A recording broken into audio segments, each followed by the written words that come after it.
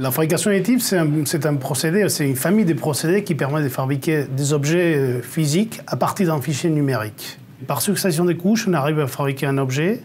En fait, il y a pas mal de verrous à lever, notamment en termes de la compréhension de l'influence des paramètres procédés ainsi que de la caractéristique de matières premières, notamment de la poudre et du fil, sur les propriétés finales et sur la santé matière. Compte tenu de la complexité des pièces réalisées en fabrication additive, la seule et unique méthode qui permet à la fois de faire du contrôle dimensionnel et du contrôle qu'on appelle santé matière des composants est la tomographie par rayons X.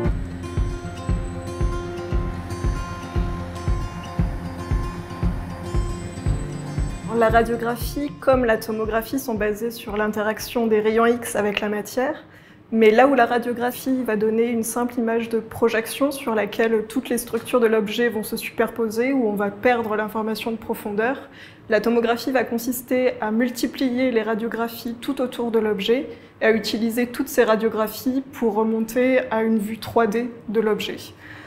Donc sur cette image 3D, on va vraiment pouvoir naviguer, voir la structure interne de la pièce, mais également de détecter des manques de matière ou au contraire des inclusions.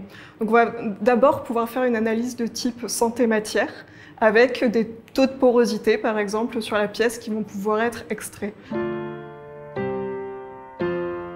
Compte tenu de la complexité des paramètres mis en jeu dans un procédé de fabrication additive, l'approche que nous avons retenue consiste à réaliser un grand nombre d'échantillons. On parle ici de plusieurs centaines d'échantillons pour lesquels nous allons faire varier les paramètres du procédé, que ce soit en termes de puissance laser, de résolution, de vitesse de balayage. Et à partir de ces échantillons, nous sommes capables d'extraire des paramètres d'histogramme de porosité, d'écart de distance à la géométrie désirée de l'échantillon.